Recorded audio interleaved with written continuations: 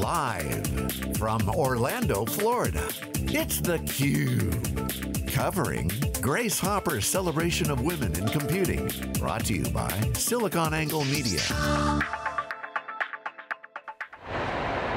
Welcome back to theCUBE's coverage of the Grace Hopper Conference here in Orlando, Florida. I'm your host, Rebecca Knight. We are joined by Raji Arasu. She is the CTO of Development at Intuit, and also by Marianna Tessel. She is the Chief Product Officer at Intuit. So thank you both for joining us. You got the title wrong. Oh no! what did it?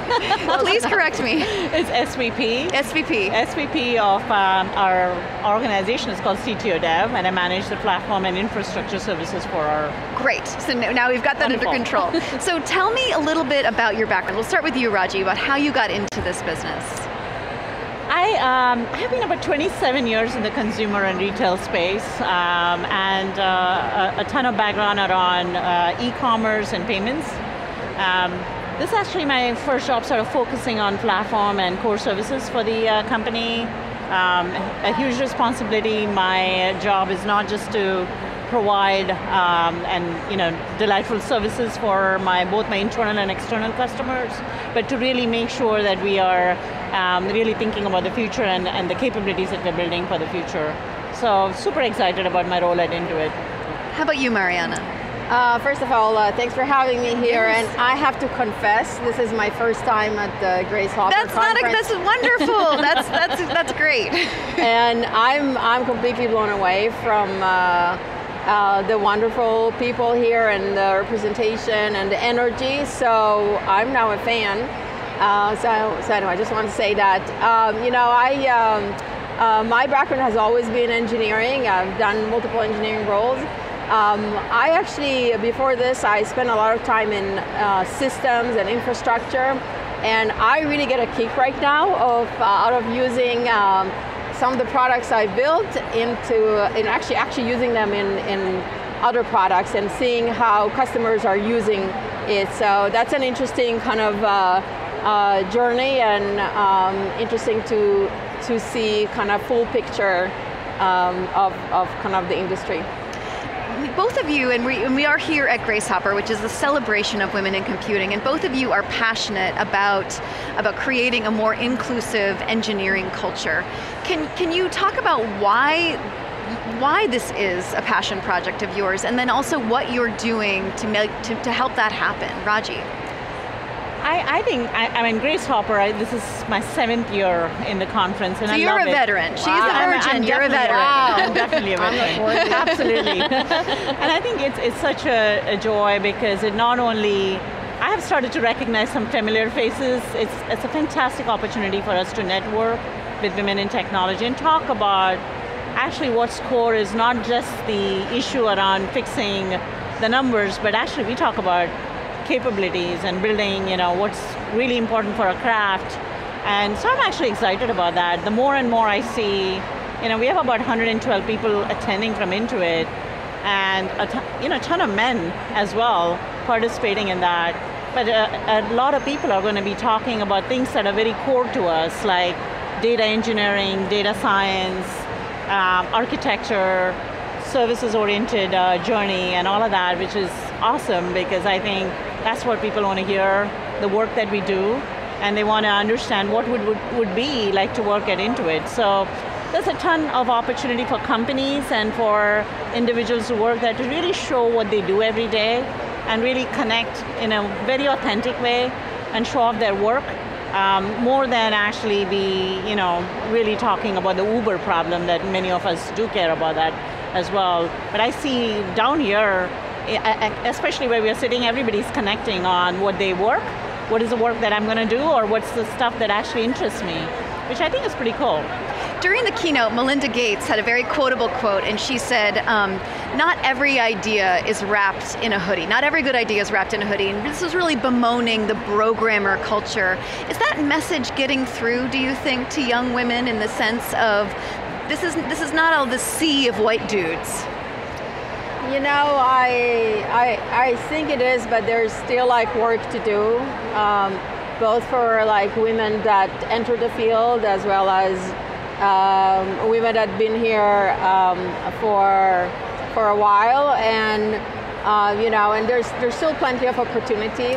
So, the culture is definitely, at least, I'll have to tell you that, again, being a bit in the industry now and gaining a bit of a perspective, just the fact that it's being talked about and the fact that there is more energy towards solving it is already, a great win. And to your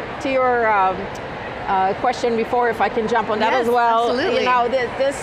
This whole idea of diversity in the workplace, there's nothing. I don't know. There's much to say there beyond what already said about how it's good for businesses, how the customers that many of the I know definitely for us in the small businesses, a lot of our customers are diverse, and we want to have diverse people build product for our customers, right? So all of these are true. It makes sense for the business, but I can tell you from my own lens and my own kind of perspective and experience, women are just awesome, and they make like outstanding engineers, outstanding leaders. And every time I have a group of, that has all sorts of people, again, all kind of diversity, it's just a stronger group. So some of it, I love to have a diverse team selfishly because it's an awesome team, and that's kind of what I think we should all be pursuing. Just be awesome, not just diverse, So you're passionate about getting more women into this industry, keeping them, retaining them in the industry, but tell me a little bit about the tech. Because that was obviously your first love, and that's why you do what you do. So tell me about what you're working on that's really exciting to you at Intuit. I think, as I look at my past, one of the things that always excited me is to work on complex stuff that actually makes a difference in the world. And it started fairly early on in my career, where I started to, when I worked at eBay, it was about actually connecting to our customers and sellers and having that sort of a social impact. Moving on to StubHub, it was a lot about actually entertainment and how do you really get people to the game and that perfect evening they were looking for. And then moving on to Intuit, it's about making that financial freedom possible for many of our customers. And I think when I look at that, for Intuit, there's a huge opportunity, which we are all actively working on, is to start looking at our data and be able to create some delightful customer experiences for our people. And to really give them more time and more money at the end of the day. And I think, and that sort of confidence in our own products, about the decisions we make for them and the expertise that we provide. And so as part of that, a lot of that can only come alive with technology. So when we start to look at that, there's a huge focus within the company on building great tools for our developers so they can move faster. There's a huge focus on trying to do AI and machine learning on our data, and looking at what we can do to personalize our experiences for our customers and reduce friction in the flow. There's a ton of work that's being done there. And I also think that we're very excited about our journey to the cloud, and having gone through a whole services oriented architecture, re-architecture that we have been embarked on for many years. So I think really there's a ton of good work that's happening inside, with all towards the focus of servicing the customer. So there's a ton of conversations that we have around customer empathy, and then all of the technology towards making the lives of our customers better from a financial perspective. So and giving them back more time and money, as you said. Absolutely. Yes, absolutely. Yeah. If I can add to that, like our mission as a company is to power prosperity around the world, and and that's like a great mission. But as Raji was saying, it's even awesome when you get to connect technology to a mission that is really inspiring like this, and is really something we put in practice. I'll talk specifically on one of my products, QuickBooks Online QBO. We have a lot of the problems that a lot of the challenges, one should call them challenges that many of the SaaS companies are facing in terms of scale, in terms of velocity. How are we doing DevOps in the most modern way? What's our CI/CD pipeline look like? How do we have all this great data, how do we use the right data, because obviously we want to respect privacy. How do we use the right data to giving even more value to getting more value to our customers? How do we apply machine learning and AI and et cetera, to make it even more interesting, because we have some touch with financial data. There's a lot of view on security and what we do there. So lots of problems to solve that are deep technical problems. Lots of modern technology. Some that we have to look at, but really interesting set of challenges, from all the way to close to the infrastructure, all the way to the UI, and some really cool things that we're doing there. I think that's a really great point, and the fact that, as you're women technologists, so you face issues of biases and sexism in the industry, but as technologists, as human technologists, you face questions about, am I looking at the right data? Is this data secure? Am I doing enough around privacy? Do you think that this conference does enough to acknowledge both sides of this coin, in the sense that you are technical leaders in your field and you are here at a tech conference, but then you're also here to rally around this issue of getting more women and retaining more women in the industry? What do you think?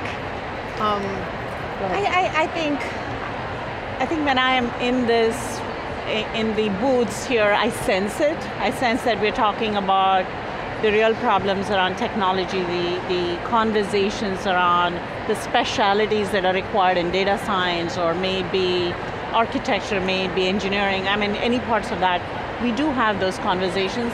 I think at the keynotes and maybe at the higher level, it's a lot more about developing women and addressing the problem and probably building leadership.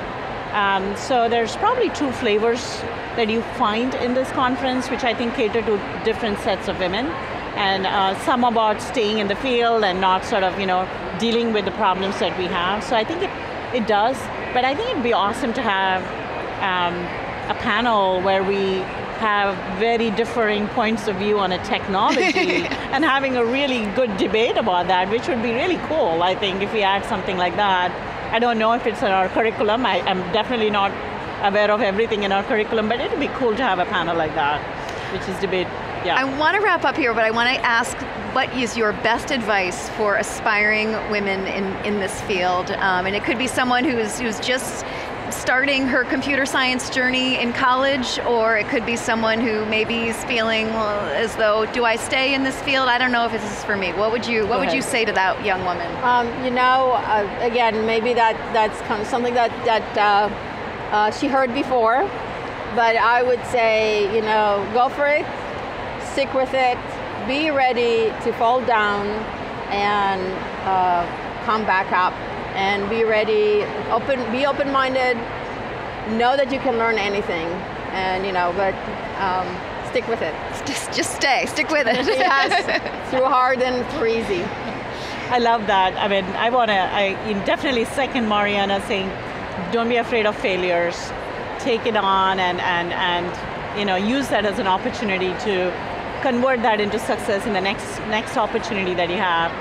I think the part that I would also say is, for tech, being a leader in tech and staying true to it, you got to have a learning mindset. Every single day you come in, you got to learn new skills, you have to be open to change and constant change.